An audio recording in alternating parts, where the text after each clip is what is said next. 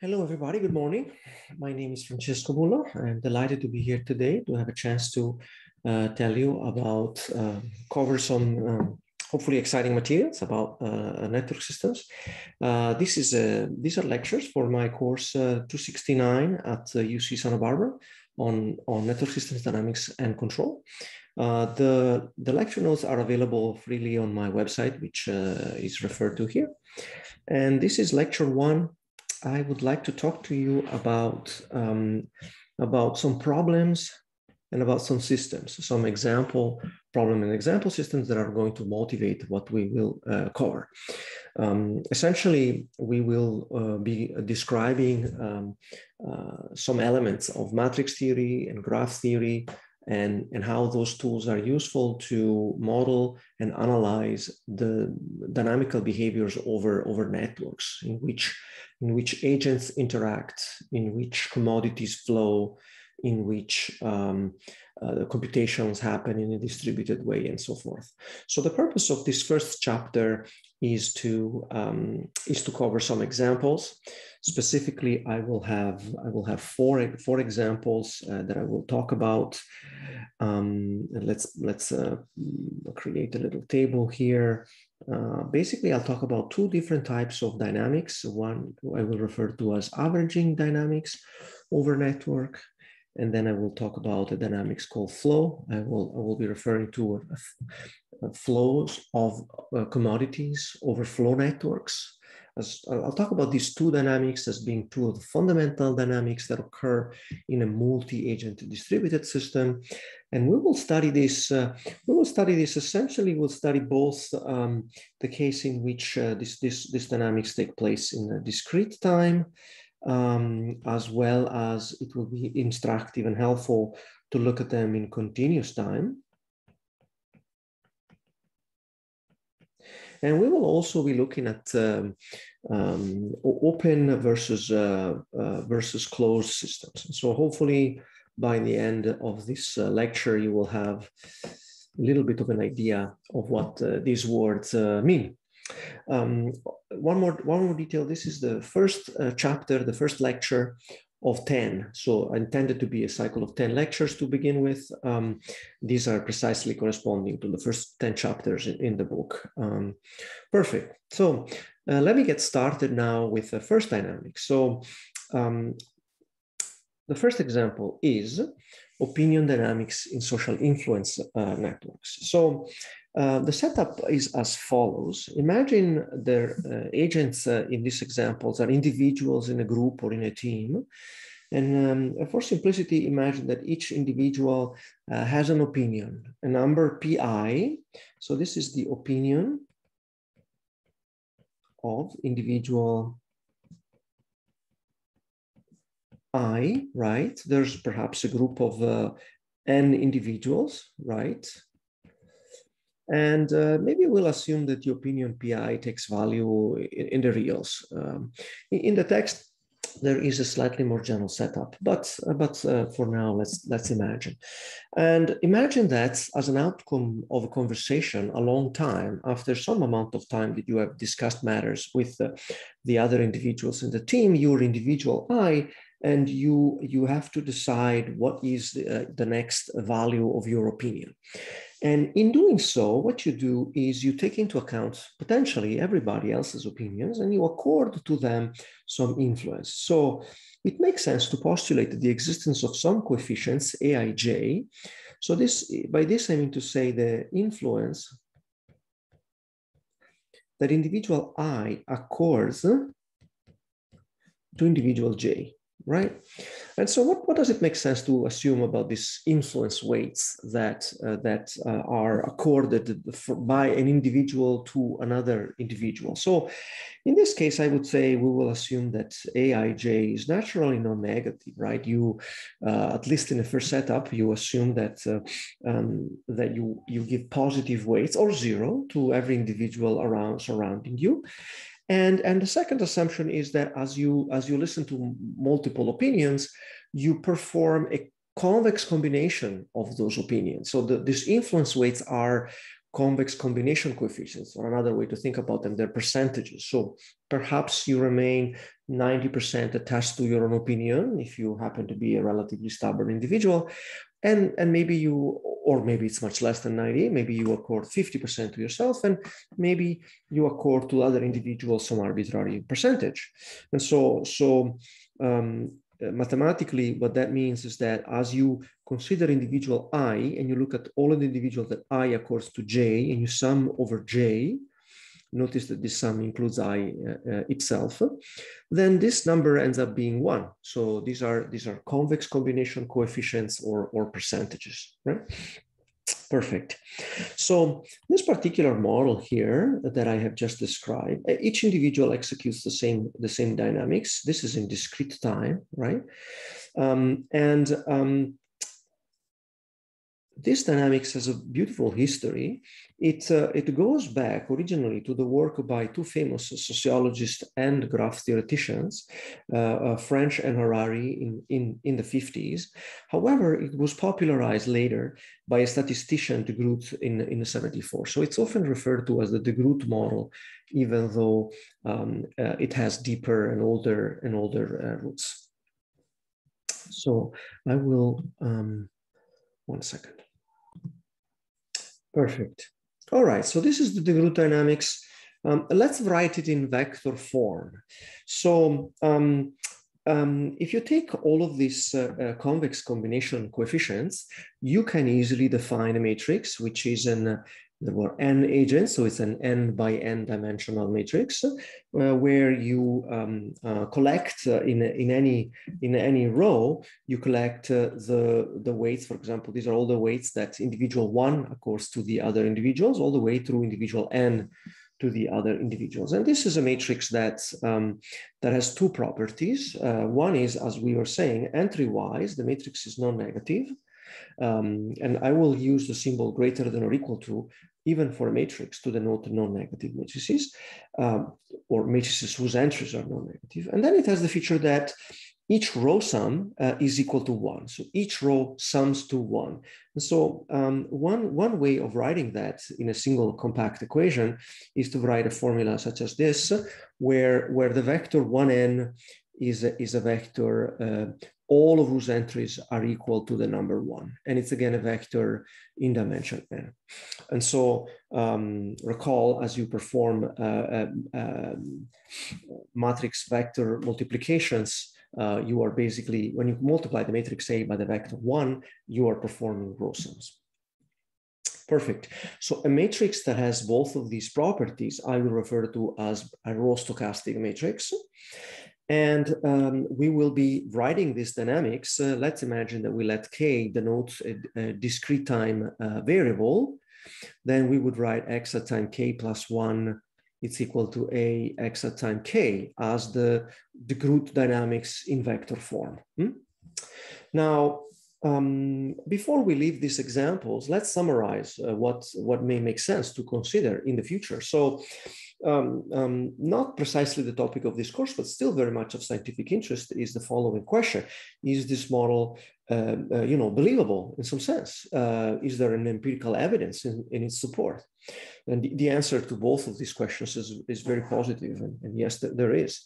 Also of interest is how would one measure these coefficients? So that's also very much of psychological and cognitive interest. For us, slightly more related to the topic of this course is under what conditions do the dynamics converge to a final equilibrium? And when is it true that the agents achieve consensus? Again, in what follows, I will refer to agents, individuals, and nodes as synonyms. And then finally, going back to sociology, one may also ask the question, what may be more realistic, empirically motivated models? Let me make a comment. This is one last comment. This is a closed system. There is no input in this system. And I will speculate more on that a little bit later. We'll come back to this.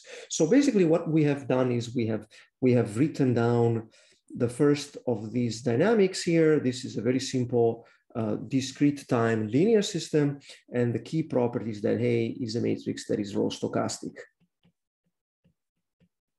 it is, in other words, it is a non-negative unit row sum matrix. Let me draw my little beautiful square here. 1, 2, 3, 4. There. We've seen now only the first of the 4 examples that I want to show you. So let's proceed and now look at a second example.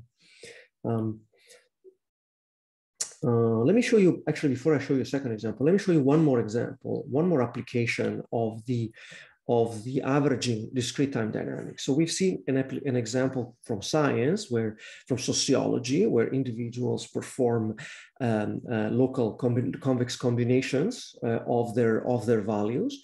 Let's look at an example which arises in engineering. Imagine you have, as depicted here, a collection of nodes, of wireless sensor nodes, right? Each of these nodes is capable of performing local computation and sensing. Perhaps you're sensing physical quantities such as temperature, vibrations, or light. Then as a node, as a small computer, you perform some local computations, you transmit some information, and in turn, perhaps this information leaves the network and goes to an operator. So this could be very well an engineering device. And imagine that you are the designer, and now you have to design an interaction protocol. So what does this node execute as a function of time? What rules? What is an engineering protocol? And so here is a recommendation for a protocol. Imagine you adopt perhaps a very simple protocol, maybe the simplest of protocols. So you are node I again, and you receive communications from all of your neighboring nodes in some sense, which I'll need to clarify. And when you perform this equation. So at each time, you look at all of the messages that you have received, you look at your own value, and you perform the exact average.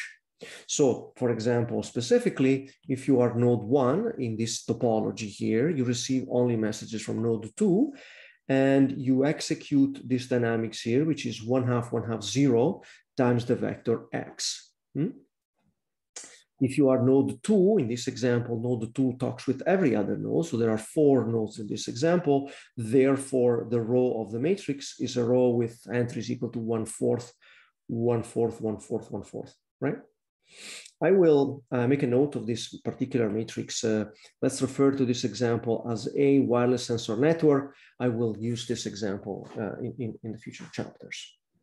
Notice that this is, of course, row stochastic. It's exactly the same as in the first example, is in the Groot French hierarchy. Here, one thing that changes perhaps is the type of questions that you may be interested in. Now, these are design questions. You want to know, again, if you reach consensus, you want to know, perhaps you wanted your wireless sensor network to compute the exact average of the initial conditions at each node. So you wanted to achieve something called average consensus. So does this protocol that I've just described for you, this very simple equation, does that achieve average consensus? That will be of interest. And the second question is, if you come back to this picture here, if you realize this dynamics as described in these equations is entirely determined by the topology of the graph. So when you look at the graph, from the graph, you can compute the matrix, and then you can study the properties of that discrete time algorithm. So now the question is, what are the graph theoretical properties? What properties does the graph need to have in order for the matrix to behave in a certain way and ultimately for the algorithm to converge? So this is what we are going to want to understand, the relationship between graphs and matrices. And finally, again, from an engineering point of view, is how quick is this convergence? All right, with this, we have completed our motivation of the first discrete time averaging algorithm. Let us now talk about our second example, dynamics. And I am going to draw inspiration from animal behavior. So the second example is the example of flocking dynamics in animal behavior. So here, these are pictures. This is a picture where the group of animals is moving in a coordinated fashion. And essentially, I would refer to this as a one-dimensional example, in the sense that the structure that is being constructed is one-dimensional. And you can imagine that each animal, each goose in this example, would be interacting only with neighbors along a one-dimensional graph structure or graphical structure. Here instead, this is an example of fish swarming, where the set of interactions between the animals is essentially three-dimensional. There are, of course, also examples of 2 dimensions, and one can certainly consider abstract interactions in 4 dimensions and higher. So how would animals, animals exhibit coordinated behavior? It is unclear that it is, in fact, there's evidence that it is not, there isn't a single coordinating centralized unit. The coordinated behavior arises out of distributed interactions. So what may these distributed interactions be? Here is a simple idea. So imagine you are this particular fish here in the middle, and you this particular fish here in the middle. And for simplicity here, I consider a situation where essentially all of the neighbors of that individual are headed more or less in the same direction, right? So now you are observing your neighbors, and the postulate, the assumption now, the axiom I'm going to propose to you, that perhaps what this animal will perceive, it will perceive a force. It will perceive some form of it will perceive a desire to align itself with its neighbors, right? So this alignment rule, it's a spring-like attractive rule. If you are very close, perhaps you perceive a very minimal desire to realign yourself, and if you're very far, it's a stronger desire. So I refer to it as a force from a mechanical engineering point of view. Of course, this would be a torque. So now, how would you write such an equation for this case? So let's just take it one step at a time. So perhaps imagine you have a single neighbor. So if you are fish I, your dynamics now is in continuous time. So this is now theta I dot. Animals move in continuous time. And if you have one neighbor, J, then perhaps what you do is you're just attracted to J. Attracted to J is theta J minus theta I. Because if theta J is larger than theta I, then theta I dot is positive, so theta I is increasing. And if theta J is lower than theta I, then theta I dot is negative, it's decreasing. Now, for simplicity here, I should be scaling this. Maybe there will be an absolute factor multiplying all of this, but let's just set that to 1 for just a few seconds. Now, if you have 2 neighbors, well, perhaps you accord equal influence to both of them. So then you say, well, maybe I'll do 1/2 of the attraction to neighbor 1. In this particular case, it's neighbor J sub 1. And then I do 1/2 of the attraction to neighbor J sub 2. More generally, if I have a collection of neighbors, maybe M, what you could do is you could just simply say, well, I perceive 1M attraction towards neighbor J sub 1 all the way through 1/M attraction to neighbor J sub M. Now, it's a very simple algebraic arithmetic calculation. You just expand those parentheses and recollect them to notice that this is entirely equivalent to doing this operation. You compute the average of the headings of your neighbors, and then you compare that and subtract away your individual heading. So then this is a good thing, because averaging we just saw in the previous 2 examples, right? Except that now this is a completely different domain. Right here, we're in ecology. We are not in sociology or sensor networks. This is in continuous time. Now, how would I write this? Well, if you write this as a vector equation, you'd write theta dot equal to, now you need to perform the average of your neighbors, but we just described that the matrix A, a row stochastic matrix A, is a matrix that embodies averaging operations. So it would be A theta minus theta, right? If I want, I can write this as A minus IN, which multiplies theta. And so this is a new matrix, right? This is a new matrix that describes the continuous time dynamics a flocking dynamics, but essentially this flocking dynamics is again an averaging dynamics, because as you move towards the average of the value of your neighbors. So there's some kind of averaging that is occurring. So in graph theory, you should know that there is a rich history of matrices associated to graphs. And in particular, I would like to define now a matrix called the Laplacian matrix.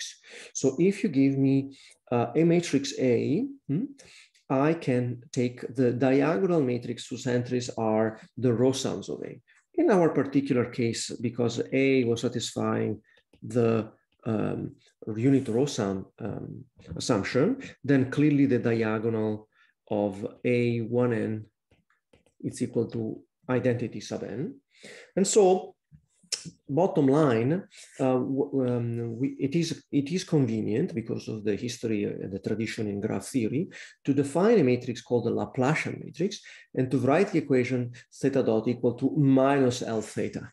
Minus L theta. And so this flocking dynamics is described by something called a Laplacian flow, or perhaps sometimes you will find minus the Laplacian flow, right? And this is again a scientific problem, right? Because we're studying animal behavior. So, you know, the questions may be, is this model at all reasonable in understanding and reproducing animal behavior? Is it true that there may be an equilibrium heading, and will the animals do achieve such equilibrium heading? And when they do achieve equilibrium heading, then people would say that the animals are flocking. And what are the properties that the graph needs to have in order for this flocking to occur? And if you go back to these pictures, in fact, these are all pictures in which the animals, while they have a different position in space, naturally, they do have very similar heading. Now, this is, of course, a very simplified model, because I really should be describing for you the fact that the interaction graph between the interaction rule between the animals depends upon their physical position. I should also be concerned with the fact that angles don't live on a line; they live on a circular manifold, on a torus. There are several simplifications here, but let's just summarize this discussion and go back to our collection of examples here and just say that essentially we have seen that in continuous time we can write our averaging dynamics as minus L except time t, where the matrix L is a Laplacian. And we will want to study the properties of this Laplacian matrix. So next, we are going to study compartmental systems, dynamical flow systems, flow networks. These are all essential synonyms for pretty much the same sets of problems. So right here, the synonyms are dynamical flow systems, compartmental systems, network flow systems, and so forth. So these are systems in which the agents are compartments.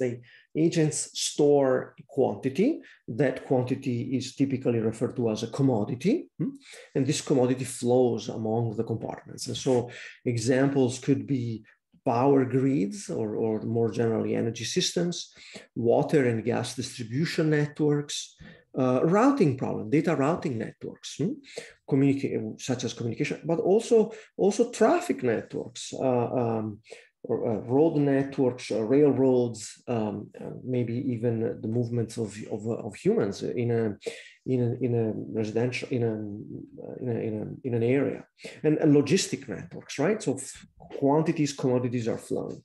So a very elegant example to start with originated, which had a major impact in the study of ecosystems, is the work by Neumayer in 1973, which talks about desert ecosystems and specifically models the motion of water through in the desert, the flow of water. So here's a very simple picture. So imagine in a desert ecosystem, right? You may have essentially three compartments. One is the soil, can store water, plants, store water, and animals, the few animals that manage to survive in maybe the harsh environment. Now, water arrives into the environment because of precipitation, but then it leaves the environment in a number of ways. For example, from the soil, water evaporates, drains off and runs off. And plants transpire water, and animals are subject to evaporation. Moreover, I should also emphasize that, of course, water moves among, well, I should say, between pairs of compartments inside our system. So plants uptake water from the soil and animals drink it. So what is happening here? What is now happening is that essentially I could draw some kind of a enclosing shape here. So this would be, so everything inside the square here would be part of my system, right? But my system now, it's not an open system. Sorry, it's not a closed system. It's an open system because some flows enters the system, right? This is precipitation, and some amount of flow leaves the system, right? But I've chosen to draw the lines in that particular way.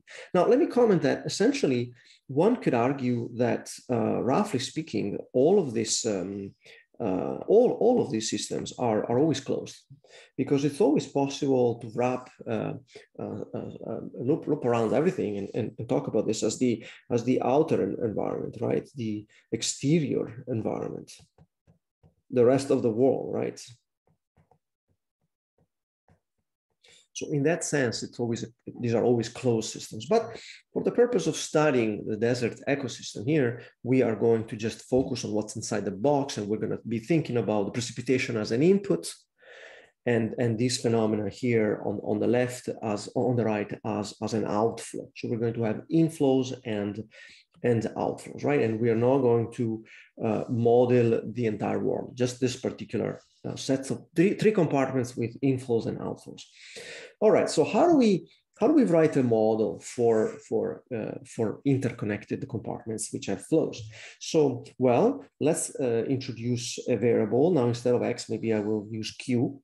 Earlier we were using p for the opinion. We used x for the temperature, and then we used theta for the angle. So q here are the quantity of commodity at a given compartment I, and we're using again a discrete time k. So now at each instant of time, so I have a compartment, right? And at time k, there is a quantity qi of k, right? And at each instant of time, some part of the commodity will remain in qi, but some will go, maybe it will go to compartment j, and some other part of the commodity will outflow. So, but in one time step, 100% of the commodity will be divided in these three types of possible situations. It may either remain in the compartment, go to another compartment, or leave the environment. So so let's introduce some notation. Let's call Aij the routing fraction, or the split ratios in traffic networks, is the fraction of the commodity at compartment I that flows to compartment j in one time step, right? So Aij is a fraction that goes from I to j in one time step. So because it's a fraction, it has to be non-negative. And then moreover, it's a percentage, right? So what happens to this Aij? What if I were to consider compartment I and imagine where does all of the commodity at compartment I go? Well, if I sum under j from 1 through n, this is summing over I itself and all of the other compartments. So now this number is at most one, because at most it is possible that all of the commodity remains in the environment. Or it could be strictly less than one if there exists a connection to the outside wall. So a single outgoing edge, right? So from the animals here, there's an outgoing edge. There could be compartments without outflowing edges. So this is what we know about the routing fractions, right? They are non-negative, and when summed over the second index, they are at most 1. Also, it is possible that there may be an incoming edge, right? And so I will let UI denote the non-negative supply of commodity to compartment I from the outside world. Perfect. So then, just like we did before, of course, we assemble these coefficients into the matrix A, and we will refer to the matrix A as a routing matrix. It's a routing matrix because it is telling you where to route the commodity. It reaches a compartment and then it flows out. Now, with these definitions, it's possible to write down simply the mass balance equation, because the commodity is conserved. So this is the key rule in flow networks. It's conservation of mass. Here we're writing a discrete time model, and as you can imagine, we'll write continuous time next. And we basically, by writing the discrete time mass balance equation for each compartment, we obtain a discrete time dynamical flow system. And so what are the equations? Well, they're the ones highlighted exactly here. So it's a very simple set of equations, and it goes as follows. At each time k, right, you have a certain commodity. What is the commodity at compartment I at the next time? Well, it's a sum. Well, perhaps there is an input into compartment I from the outside world. And then moreover, there are inputs into I potentially from all other compartments J. So from compartment J, now the key thing you need to notice is that this is a JI. So this is the flow of commodity from J to I. And it multiplies QJ. So this is now the difference between before we had A, I, J, P, J. This was the first example. Here we have A, I, J, QJ, right? QJ. What that means is that when you write the equation in vector form, you obtain A transpose, not A. So right now we're writing our dynamical flow system with a transpose of a row substochastic matrix. So two things I said. This is the transpose of A, and a matrix whose row sums are less than or equal to 1 is referred to as a substochastic. Perfect. So A transpose Q, and now we have an input U. So U is the non-negative vector of inflows, right? Right. So here in the text, I repeated this discussion that a compartment may have outflow into the environment or may not have outflow in the environment. And you can detect that in the model because these two conditions are if and only if the row sum of the matrix is strictly less than 1 or the row sum is identically equal to 1. If all row sums are equal to 1, then we're looking with a closed system in which no commodity leaves. But in this particular case, the Neumayer desert ecosystem water flow model, it's clearly open in the sense that there is precipitation and there's evaporation, for example, right? I wrote down here for you the example of the matrix in the Neumayer case. Remember, it had the feature that essentially there was some kind of a upper diagonal structure in the sense that water was flowing in and then it was either leaving or flowing to other compartments, but there was no cycle. And so this can be observed. We'll be thinking about this more carefully later. This is one coefficient, another coefficient, a third coefficient. So this is an upper tridiagonal matrix. Right. Before I proceed to so now let me go back and record what we have discovered so far. So the third example was a discrete time. So here we would write x, let's just always use the variable x here, a time k plus 1, it's equal to A transpose x at time k plus u, and now A is a routing matrix, not an averaging matrix, and it is row substochastic. All right. Finally, let me briefly show you how one can generalize discrete time models into continuous time flow models. We'll still call QI the commodity at compartment I. And now the amount of commodity that flows from I to J is not a fraction of QI, but it's the product between a coefficient Fi, which are referred to as flow rate, is a rate that multiplies, it's a positive quantity, Fij, that multiplies Qi. This is the commodity flowing from I to J. And now, if you write the mass balance equation at each compartment as before, now you write it in an infinitesimal way. So you have the fact that, again, now you start by saying Qi dot equal to, well, the easier part is to imagine, of course, there may well be an inflow from the outside. And then here you do need to specifically introduce a coefficient that describes the flow from compartment I to the outer world. And that I will use the symbol F0I. So remember, F0I times Qi is the flow from I to the outer world. Because of consistency reasons, right? So here we're saying that if Fijqi is the flow out of J, well, basically we are going into the outer the environment. So now, next point is that you need to write down the interaction, the flow from I to J and J to I. You sum over J different from I, right? Let's do it like this. And now you need to compare, you need to sum and subtract. The flow from J to I is summed. And so that's the first coefficient here, right? This is with a plus sign. The flow from I to J is subtracted. And so that's the equation that you end up obtaining. Now,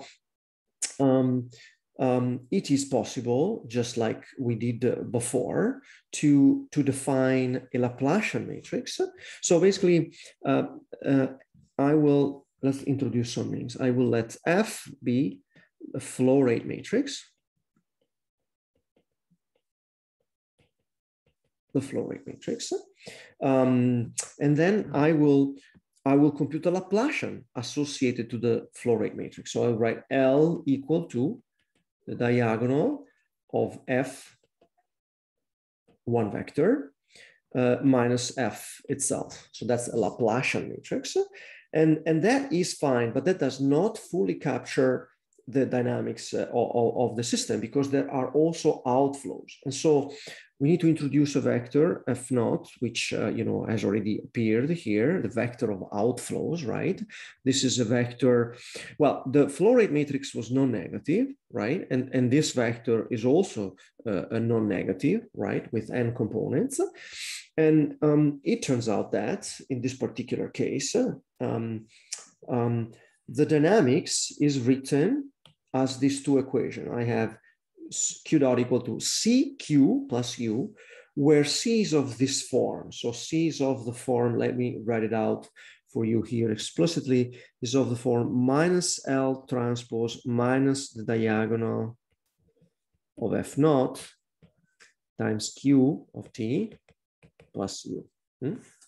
Perfect. So in this particular case, for the continuous time compartmental flows, we have minus, like before, like because of the Laplacian convention. We have a transpose, like in discrete time flow systems, but then the matrix that determines the dynamics of the system contains also this negative diagonal terms that need to be summed. Perfect. Such matrices are going to have some properties which we will study in this course. They will be referred to as Metzler matrices.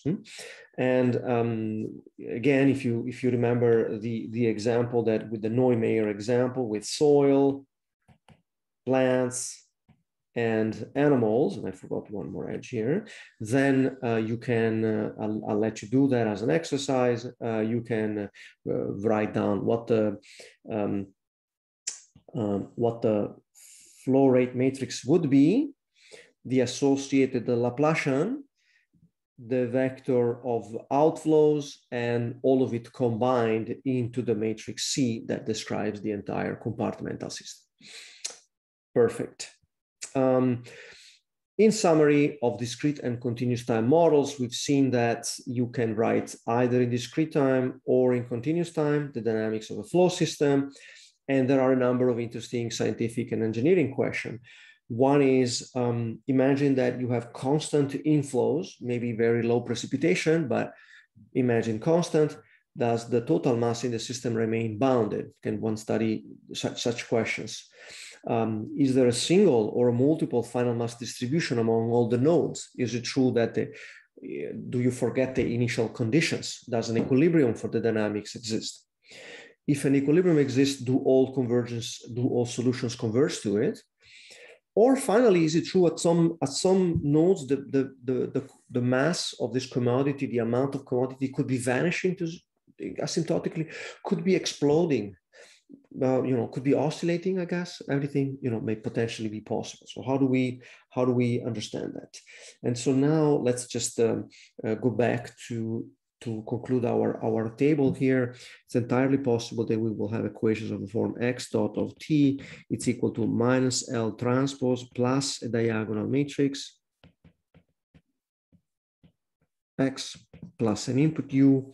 Such matrices are going to be, well, we'll refer to that matrix is equal to Cx plus U. C will be a Metzler matrix, which I will review. Notice that this is now a table of all 4 examples. On the right, you can see the flow systems, which I have written with an input. So these are open systems. They allow inflows and outflows. It's entirely possible to consider the case where there are no inflows and outflows. For example, you may consider a situation where perhaps it's a closed ecosystem and a certain chemical never leaves or enters the environment. So then it will be closed. And even though we have not studied, but it is certainly of interest to imagine a situation where perhaps opinions evolve and there are influences coming in from the outside world. All right, perfect. So with this concludes my chapter. So these are my conclusions. In the chapter, which you can easily read, there are several additional examples.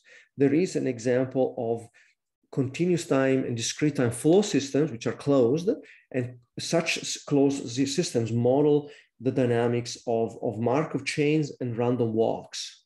So if you're interested in stochastic models, I strongly recommend you read this appendix. There is a different interpretation of exactly the same equation as we have seen, with a routing matrix now being called the transition matrix. And there is the equivalent in continuous time where the flow rate matrix is called the transition rate matrix, but identical dynamics minus L transpose occurs. I also then have a couple of examples of robotic behavior where you may have robots that are patrolling a perimeter, they're pursuing each other, or they're executing some kind of balancing. So simple examples from robotics. Finally, I have 2 examples of wireless sensor networks where the nodes are performing a more elaborate least square estimation problem, or are performing a distributed hypothesis testing problem. And this chapter ends with a list of examples that you can find in the book. There are examples of 2 nature. One, there are examples of physical and natural systems, such as, how does a circuit, an electric network behave, the networks of springs, systems arising in the sciences, such as social influence systems and animal behavior. So more examples than the ones that I've discussed so far, but then also examples that are engineering examples which are being designed. For example, network control systems, we'll definitely spend some time reviewing them, robotic networks, power grids, and distributed computations examples. There is a beautiful review of the history and exercises. And with that, I would like to thank you for having attended the first lecture, and I will see you soon again. Goodbye, everybody. Thank you.